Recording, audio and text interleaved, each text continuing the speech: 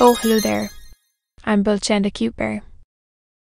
In this class, I'll read Chapter 25 of Pride and Prejudice by Jane Austen. For you all. S. The Pride and Prejudice. Jane Austen.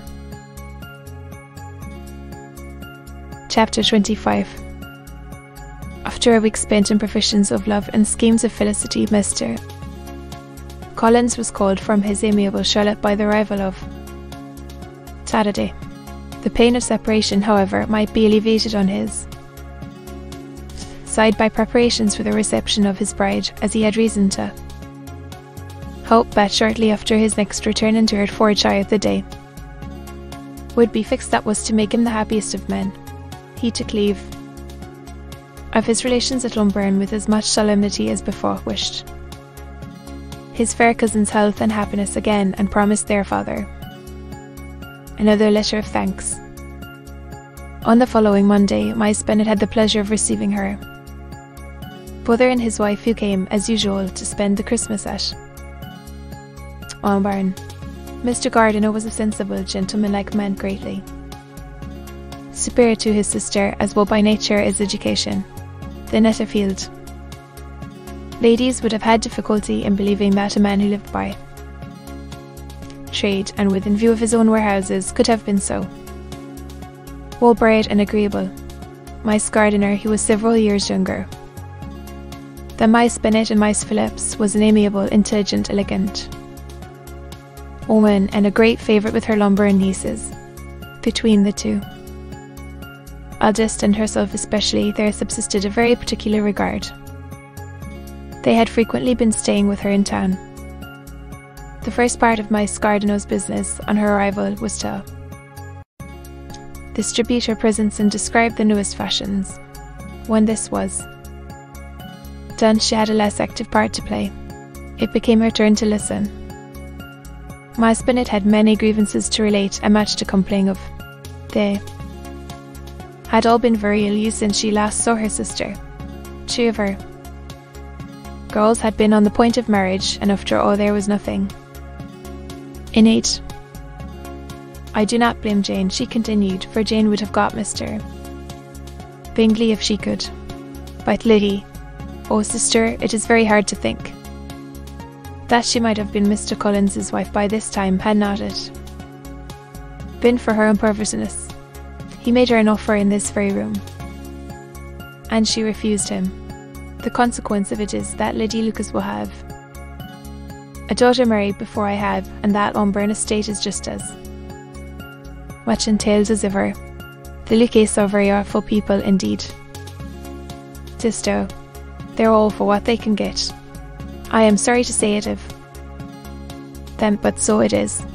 It makes me very nervous and poorly to be thwarted so in my own family, and to have neighbours who think of themselves before anybody else. However, your coming just at this time is the greatest of comforts, and I am very glad to hear what you tell us of long sleeves.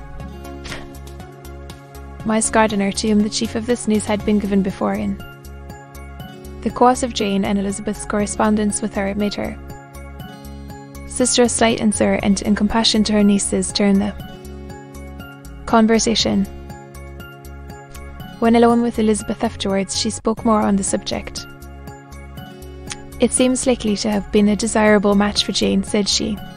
I'm sorry it went off, but these things happen so often. A young man such as you describe, Mr. Bingley, so easily falls in love with a pretty girl for a few weeks, and when accident separates them so easily forgets her that these sort of inconstancies are very frequent.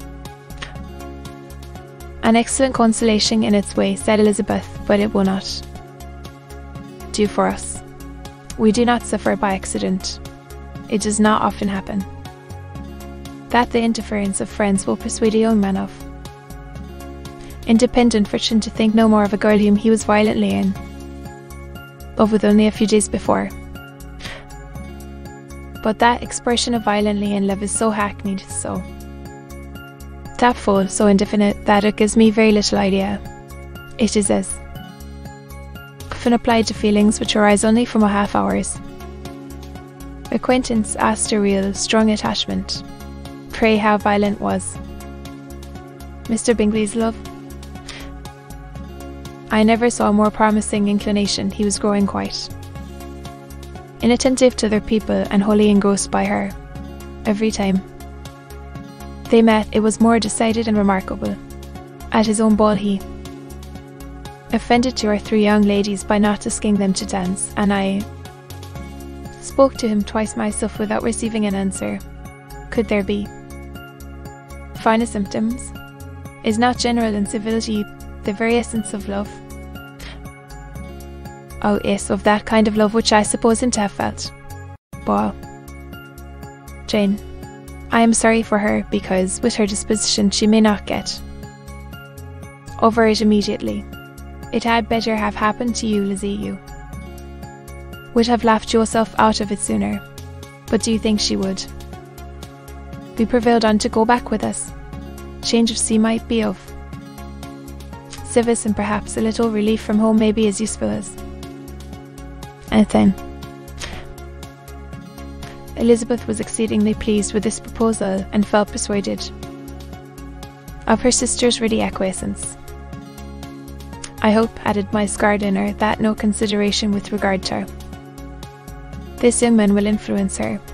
We live in so different a part of town, all our connections are so different, and as you will know, we go out so little that it is very improbable they should meet at all, unless he really comes to see her. And that is quite impossible, for he is now in the custody of his friend, and Mr. Darcy would no more suffer to call on Jane in such a part of London. My dear aunt, how could you think of it? Mr. Darcy may perhaps have heard of such a place as Great Church Street, but he would hardly think a man's ablution enough to cleanse him from its impurities, were he once to enter it, and depend upon it, Mr. Bingley never stirs without him. So much the better. I hope they will not meet at all. But does not Jane correspond with his sister? She will not be able to help calling. She will drop the acquaintance entirely. But in spite of the certainty in which Elizabeth affected to place this point, as well as the still more interesting one of Bingley's being withheld from seeing Jane, she felt a solicitude on this subject which convinced her on examination that she did not consider it entirely hopeless. It was possible, and sometimes she thought it probable, that his affection might be reanimated, and the influence of his friends successfully combated by the more natural influence of Jane's attractions. Miss Bennet accepted her aunt's invitation with pleasure, and the Bingleys were no otherwise in her thoughts at the same time than as she hoped, by Caroline's not living in the same house with her brother, she might occasionally spend a morning with her without any danger of seeing him. The Gardiners stayed a week at Lumburn, and what with the Phillipses, the Lucases, and the officers, there was not a day without its engagement. Miss Bennet had so carefully provided for the entertainment of her brother and sister that they did not once sit down to her family. Then when the engagement was for home, some of the officers always made part of it, of which officers Mr. Wickham was sure to be one, and on these occasions Miss Gardiner, rendered suspicious by Elizabeth's warm commendation of him, narrowly observed them both, without supposing them, from what she saw, to be very seriously in love. Their preference of each other was plain enough to make her a little uneasy, and she resolved to speak to Elizabeth on the subject before she left Hertfordshire, and represent to her the imprudence of encouraging such an attachment. To Miss Gardiner, Wickham had one means of affording pleasure, unconnected with his general powers. About 10 or a dozen years ago, before her marriage, she had spent a considerable time in that very part of Derbyshire to which he belonged. They had, therefore, many acquaintance in common, and though Wickham had been little there since the death of Darcy's father 5 years before, it was yet in his power to give her fresher intelligence of her former friends than she had been in the way of procuring. Miss Gardiner had seen Pemberley and known the late Mr. Darcy by character perfectly well. Here, consequently, was an inexhaustible subjective discourse in comparing her recollection of Pemberley with the minute description which Wickham could give, and in bestowing her tribute of praise on the character of its late possessor, she was delighting both him and herself on being made acquainted with the present Mr. Darcy's treatment of him. She tried to remember something of that gentleman's reputed disposition when quite a lad, which might agree with it, and was confident at last that she recollected having had Mr. Fitzwilliam Darcy formerly spoken of as a very proud, ill-natured boy. To be continued.